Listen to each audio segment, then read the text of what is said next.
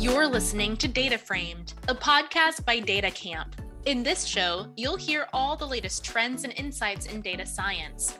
Whether you're just getting started in your data career or you're a data leader looking to scale data-driven decisions in your organization, join us for in-depth discussions with data and analytics leaders at the forefront of the data revolution. Let's dive right in. Hello everyone, this is Adele, data science educator and evangelist at Data Camp.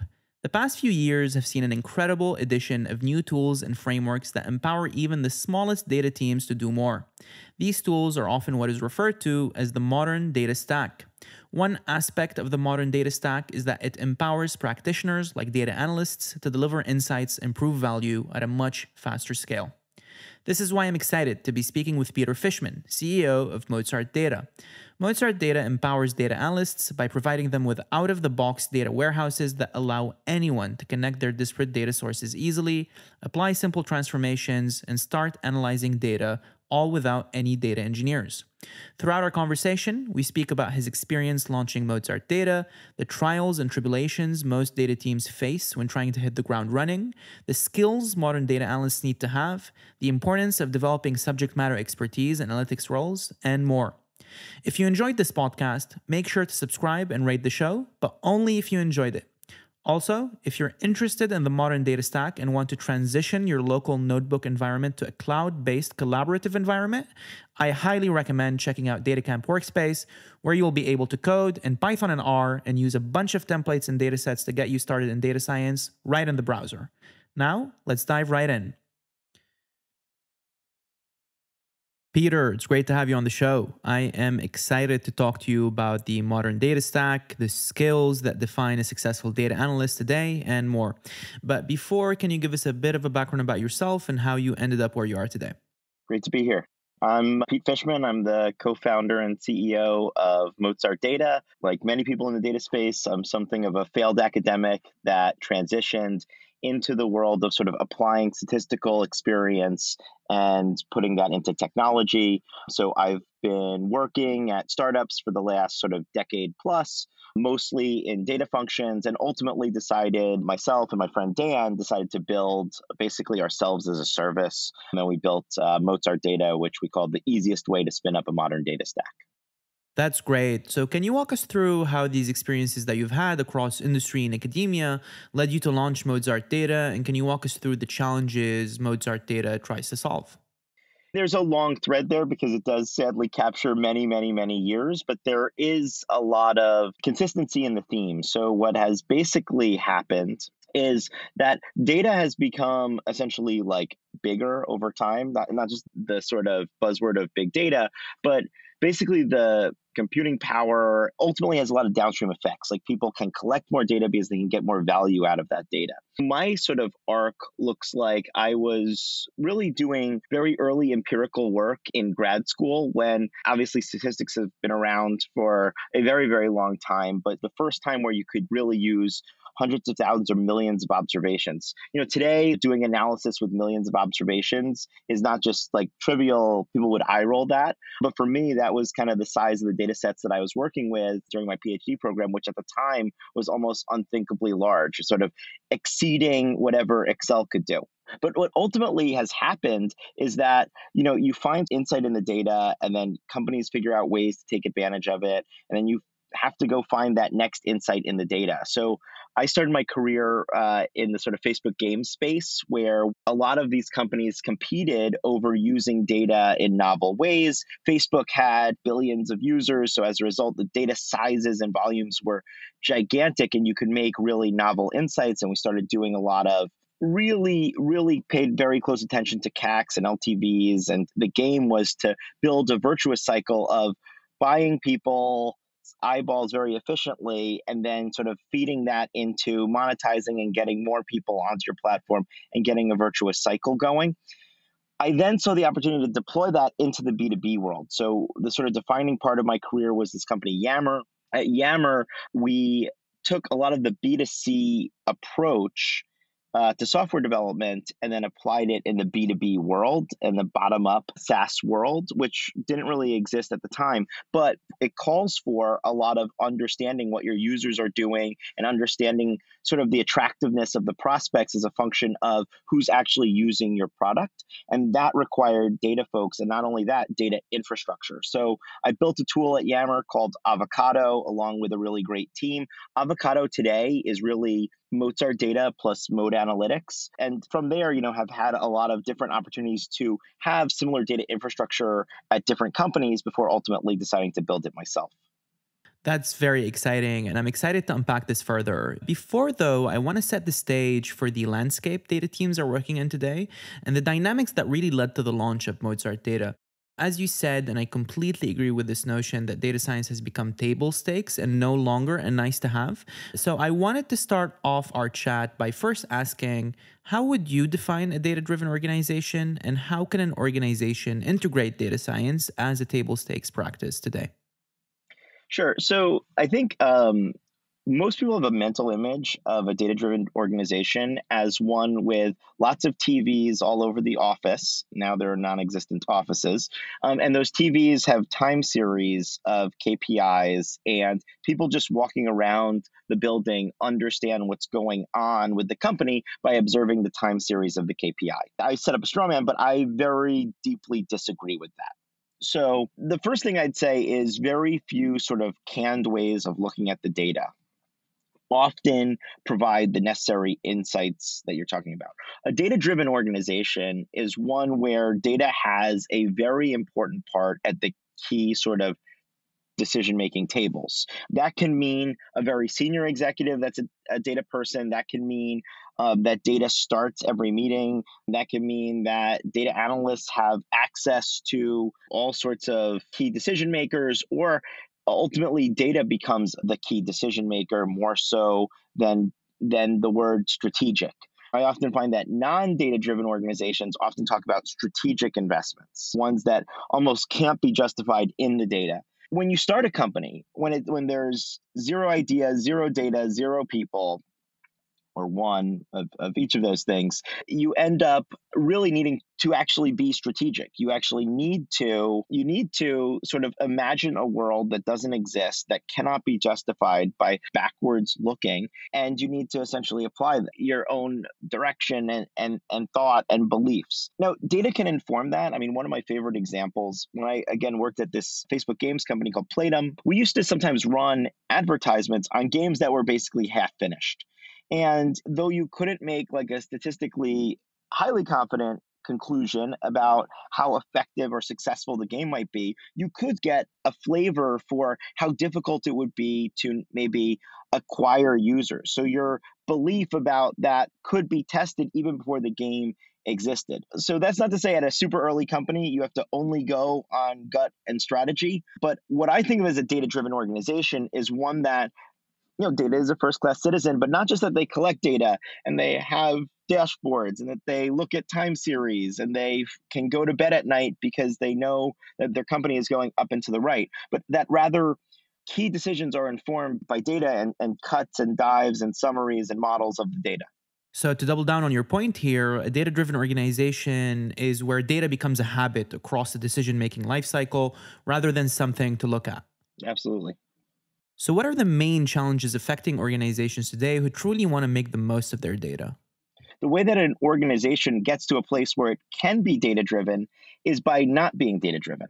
So the success that brought you here is not going to be a data-driven success. It's going to be a success that's driven by often the founders, but typically sort of beliefs about the world that couldn't necessarily be justified at the time that end up actually proving out to be true.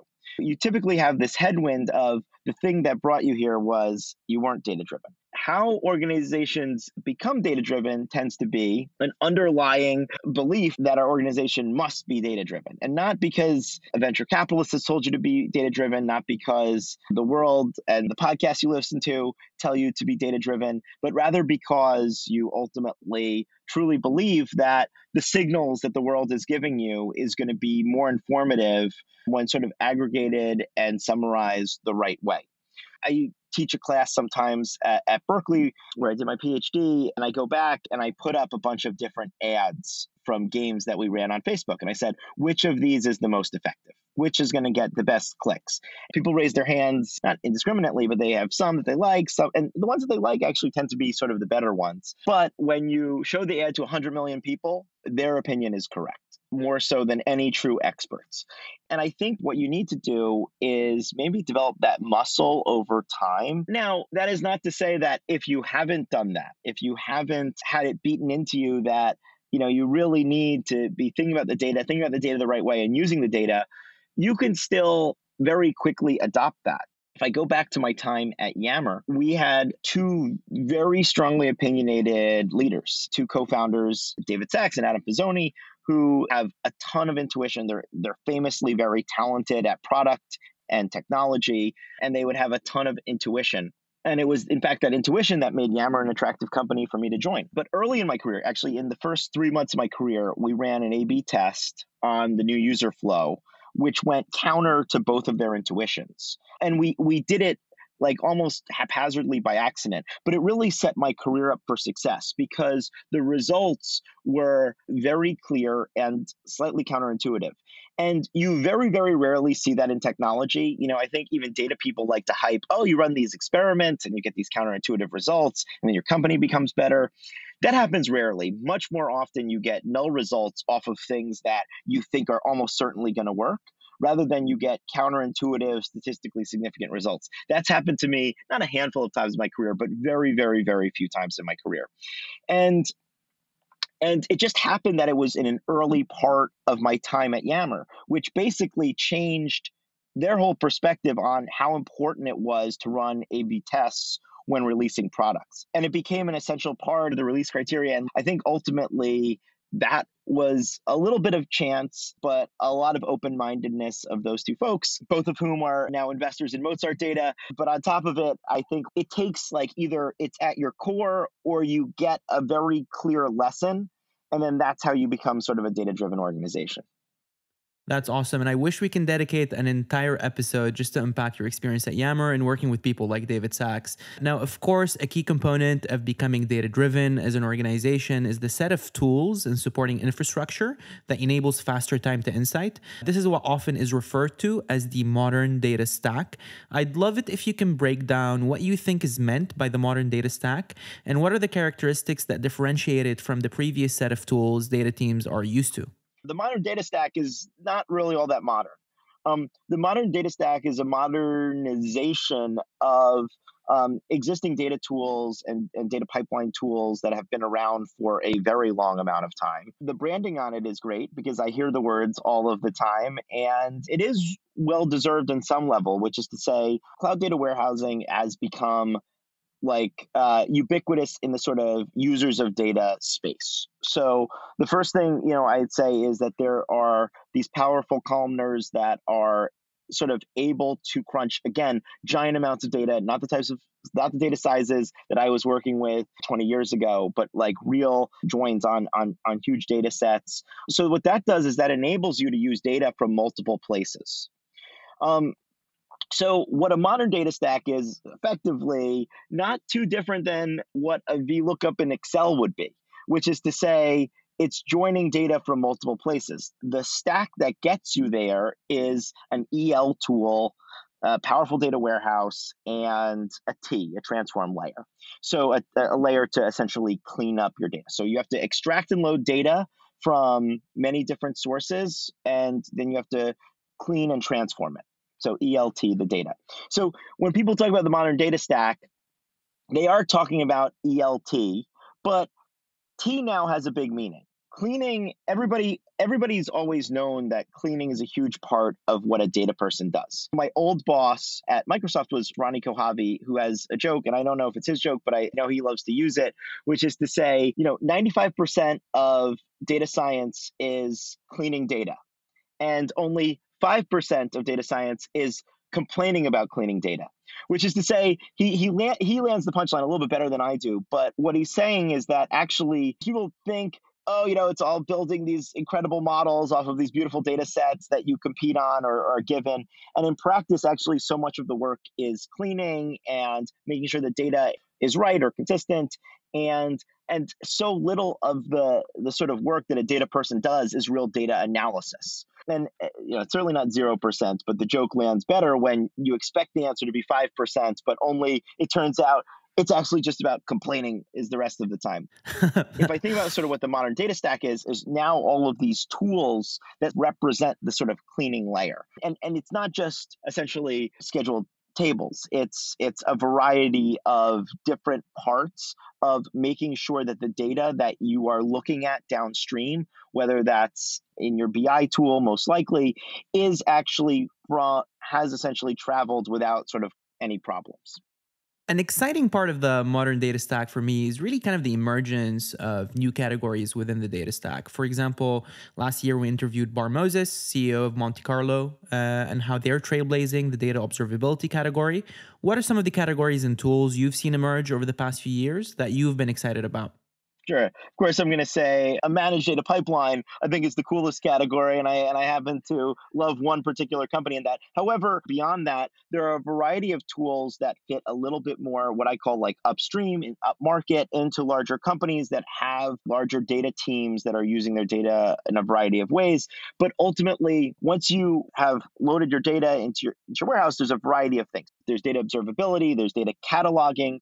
I kind of remember way back in the day, we used to have columns, revenue underscore final underscore the one to use underscore you really want this one, V6, and what I think is obviously the ability for larger data teams to come in and understand the world typically quickly, which is you actually, what you find is once you actually have a mature data organization, it might take someone weeks to come in or months even to come in and understand the stack. And DJ Patil has a line about his time at LinkedIn, which was so much about being successful as a data scientist at LinkedIn was about getting a win in your first 90 days. And if it takes you 90 days to get up on the stack or 89 days, you better be amazing. You better be able to find something incredible in one day. Whereas if it takes you a week or a day or an hour to get up on the stack, well, now you have a real chance to be successful at that company. So there's a proliferation of tools that sort of really savvy companies like a LinkedIn, like a Yammer, all built and used. Obviously, Airbnb has built a number of the famous ones. And what those tools were about were making data people effective.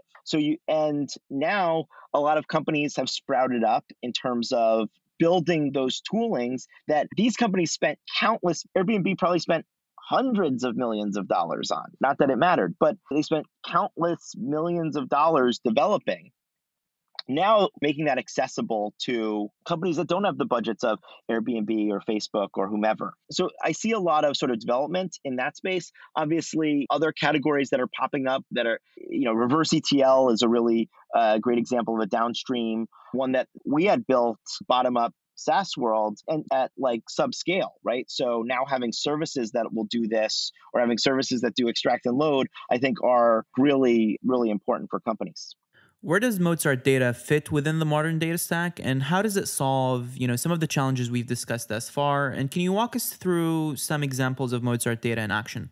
Mozart data basically is an all-in-one data platform. So what that means is in under an hour, you can start connecting multiple data sources. We spin you up a Snowflake data warehouse, and you can start writing your transforms and connecting a BI tool or a reverse ETL tool and start to get insights. So the real sort of magic is that this used to take months and a number of data engineer hires, or you do a lot of vendor assessment and then pick your, potpourri of vendors to do it, or you hire a consultant to do it. Today, this can all be done in effectively no time. And by the time you're sort of done with the demo, you could be up and running and querying your data in your favorite BI tool. Really, there is this challenge of this speed to insight. And Mozart wants to empower not just very savvy data engineers, but rather everyone in the sort of data landscape to be up and running with this modern data stack all very quickly, all without being gated by engineering. What I love about Mozart Data is how much it empowers data analysts and citizen data analysts to get started quickly with data and provide value quickly without depending on data engineering or infrastructure work. You're someone who's led data teams, worked with a lot of data analysts while developing Mozart Data and more. I'd love it if you can break down how you think the data analyst role has evolved over the past few years and where do you see it heading in the future? Right at the time where the term data science, again, like Jeff Hammerbacher and DJ Patel sort of kicked off this term data scientist, and then the incredibly rapid growth in that profession happened. The title data scientist was being applied everywhere in the data space. And the reason was because working as a data scientist basically meant that you got paid a lot more than working as a data analyst. So everybody started co-opting the term, and then you saw it to represent, you had folks that were doing ML engineering all the way to folks that were maybe just out of college working with data for a first time, all holding this title data scientist. And it sort of represented a vastly different set of skills, all encompassed by the same title, and it meant a different thing at different companies. Today, you see much greater granularity of that. You see people that hold RevOps or BizOps titles. You see folks where their specific expertise is distinguished. So an analytics engineer is someone that's very different from a data engineer. And a data scientist today has a specific role within a company. A data analyst tends to have a specific role. Now, we still see a lot of, if you had a Venn diagram of the skill sets, a lot of that would overlap. And I think actually the best, I don't think that one title is like, there's no greater than sign. I think a lot of the core skill set ends up being the same. Like what makes for like a really great data scientist actually makes for a really great marketing ops analyst, which is to say sort of a deep understanding of causal relationships, of inference. And like it's a different set of technical skills. It's a different role within the company and the organization. You do different things on a day in, day out basis, but the core is still about sort of data thinking and data capabilities rather than specific technical expertises.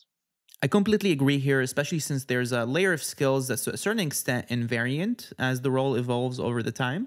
What do you think are the defining skills data analysts should cultivate to become successful in a modern data team today? I'm a little bit biased because I spent a big part of my 20s sort of thinking about really causality. So I did a PhD in economics. I studied behavioral economics. And what was typically true was you would get great data sets that were not generated by experiment. So data sets where something, you measured things over time and you sort of had an understanding of an individual with an ID over time, but you didn't necessarily have what you really wanted, which is to run a scientific experiment, put people in condition A and condition B, and then have a hypothesis and see which one wins out. When you don't have that, you have to basically do almost statistical tricks. You have to think about, okay, what is something like an experiment? And I think often that this is one of the most underrated skills in data, to really think about, what you're trying to do with your data is essentially assign a causal relationship based on the past that you think applies in the future for a number of reasons, right? You think that there was a mechanism that brought it that still exists today.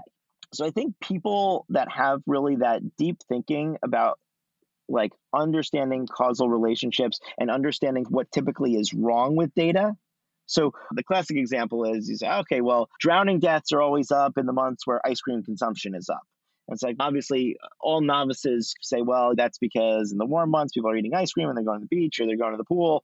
And of course, and they realize that that's actually not the causal mechanism. But then you divorce it from that specific joking context, and then you bring it into a world where many things are going on and your job depends, in some sense, the value you bring to the company depends on identifying a relationship that you think moves maybe the company's, whether it's their marketing, their business, their product, their users forward. And then you start abandoning that critical perspective. So in general, what I like is a set of almost dismantling of good work. Thinking about all the ways in which a good insight or good work could be flawed. maybe somebody did a robustness check that sort of proved that it wasn't flawed, but at the very least, when you read it, can you be, or look at the work that was done, can you be skeptical and say, okay, well, maybe it's mostly driven by something that won't necessarily repeat itself? Because a lot of these, when they do replication studies, and, when I worked at Microsoft, I worked at Bing, and Bing, you had the huge luxury of not just millions, not just billions, trillions of observations. And, you could keep tests running and get inference from there. So I think like inference is the big skill, but then also inference with small data is also a real skill. It's a little confusing because typically you can't make inference with small data. So, if you see one observation or N of one or two, literally you can't make a valid statistical inference from that. But really having a deep thought about mechanism and how you would set it up to actually learn that answer in a space where you're pretty constrained by data. Because what you find is, and we found this at Bing, that even when your data size is infinity, you always want to cut it and cut it and cut it and cut it and cut it to a smaller and smaller cohort to make a more and more precise inference. And without fail, you run out of data, even when the data seems like the size is infinity. I think two skills to me often are the most underrated. It's the ones that I think people should develop and work on. And it's also the ones that we interview for, not just at Mozart, but at a lot of the places that I've worked.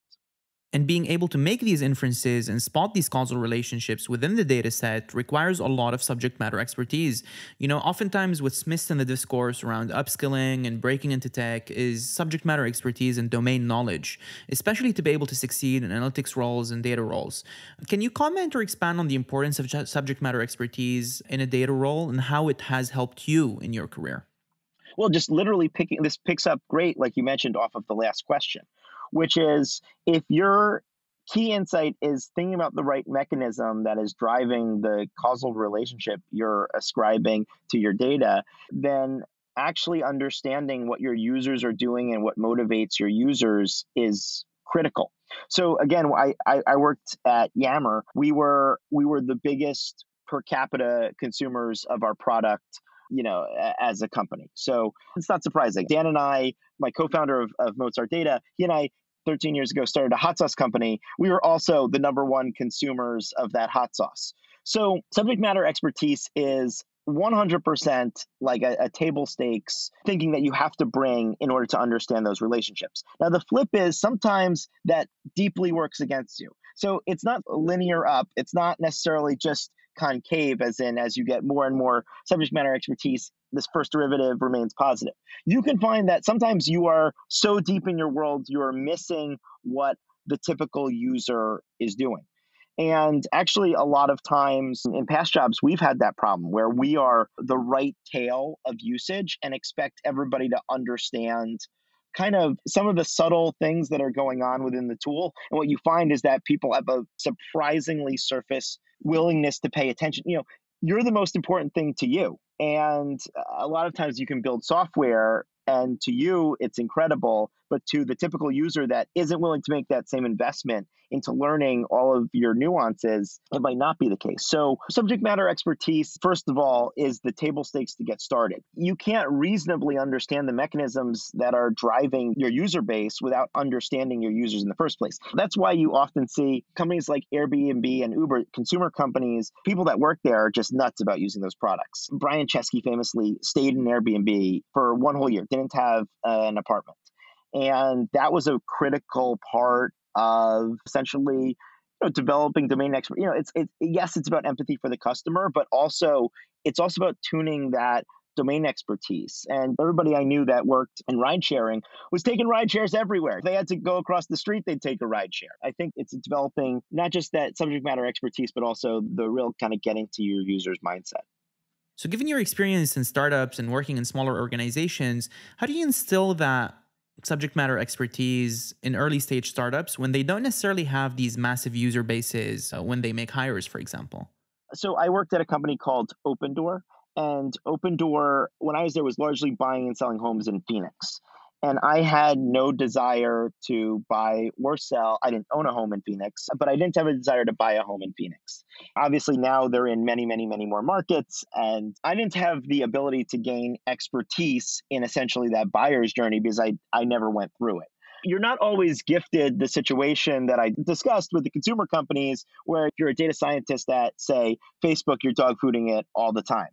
I think the key is one, obviously, if you can do that, it is a huge advantage. And if you can't, I think you really want to disproportionately invest in talking with, sort of YC tropes, which are talk to customers, talk to customers, talk to customers. So I do think that sitting down, observing customers, talking to prospects that rejected you, all of those things are trying to up your knowledge. Now, the flip is I'm now selling a product that de facto I've worked on for 20 years. So, your subject matter expertise is not necessarily one that happens the second that you sign your offer letter. Your subject matter expertise, hopefully, you're leveraging, in my case, over 40 years of subject matter expertise. But beyond that, you want to be able to really understand your customer, whether that customer is you, whether that's exhaustive research. You shouldn't think of your title as, well, my title says data in it, so I've got to be in a back corner doing data. A lot of the term that I like to use your feet, which is talk to the product or customer facing folks in your organization, or if you can, talk to customers. That's great. And flipping the question slightly, if I am a data analyst breaking into a new vertical, whether at a startup or an enterprise, what is the fastest way for me to develop subject matter expertise? So I do think adjacent problems can be helpful. I mean, I've loved reading Nate Silver for the longest time. And I do think sort of reading folks that think about data the right way. I started my career in the NFL as a statistician, not as a player. I had been into sports statistics for my whole life. And, I think that there were a lot of parallels to the thinking about baseball famously had solved a lot of these sort of real problems of figuring out what had tight relationships with performance and what had, predictability, et cetera. But that thinking then very deeply motivated, and I was excited about it. I just had a passion for it. I read up a lot about it. And I think if there's, an analytics in a space that you love, now for me, that was baseball and football.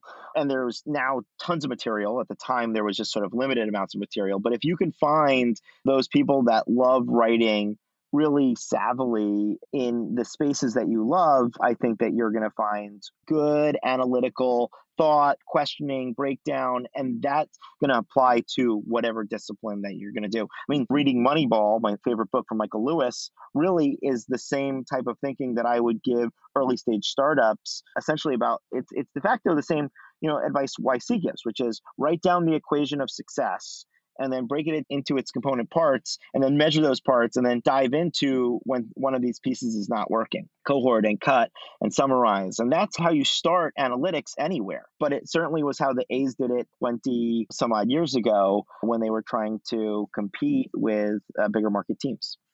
That's awesome. And as we close out our conversation, I'd love if we can think about the future for a bit and what you think are some of the trends that are really going to shape how individuals and organizations work with data. I'd love it if you can list some of the trends that you're particularly excited about when it comes to the modern data stack and how it will affect data-driven organizations. I think we touched on one of them, which is the real rise of the citizen data scientist. First of all, you see a bunch of savvy people that write SQL that don't have data titles, biz ops, marketing ops, all of these sort of writing SQL or R or Python or something like that is just not uncommon in roles that were almost exclusively non-tech. I think that is a really exciting moment for anyone in the data space because the data space is now opening up to many, many, many more roles at companies and many, many, many more people have the chops to do something, to be a little dangerous with their data. I think this is a great trend for companies trying to solve the data problem for SMBs. And obviously, I'm very excited about one of those companies, Mozart Data. The other part of the trend that I'm excited about that sort of also relates to Mozart Data is it used to cost you hire a couple of data engineers and buy a bunch of expensive infrastructure. And you might be out $2, $3, $4, $5 million just to get started on your data journey. Today, it's a $6 swipe of a credit card and you're off to the races. Now, it's metered and your bills become significant. Your investment in data ultimately becomes significant. But the fact that you can get started for close to nothing, is incredible. It is a huge difference. So if you think about the types of companies that could really afford a multi-million-dollar investment in data so that they could have that advantage, were the largest companies. You could only get jobs at the biggest companies because those are the companies that had the data teams. Those are the companies that were leveraging the data and could effectively take advantage of their scale in applying those data insights. Today, this is becoming table stakes earlier and earlier. So more and more companies like ours, not just ours, but like ours, are really empowering and enabling the SMB to use data infra, the types of data tooling that I see more upmarket. In fact, generally, I find data stacks to actually be stronger downstream before there's a dozen sources of truth. It's actually kind of a little bit paradoxical, which is actually almost the more constrained your budget, the more likely you are to end up with effectively a tighter data stack. That's great. And I love that first trend, especially. And this is something that we've definitely seen at DataCamp with the hybridization of jobs and the emergence of data skills and, traditional roles like finance, marketing, and a lot more. Now, finally, Peter, I had an awesome chat with you today. Do you have any final call to action before we wrap up? Yeah, obviously rooting for so many people in their data journeys. And we love helping small companies at the start of their data journey get up and running on their data infrastructure all in under an hour without really needing any data engineering support. So if you're interested in that, we'd love to talk to you at Mozart Data. So I'm Pete at mozartdata.com. That's awesome. Thank you so much, Peter, for coming on the podcast.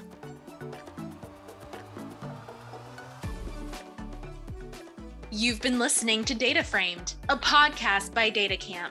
Keep connected with us by subscribing to the show in your favorite podcast player. Please give us a rating, leave a comment, and share episodes you love. That helps us keep delivering insights into all things data. Thanks for listening. Until next time.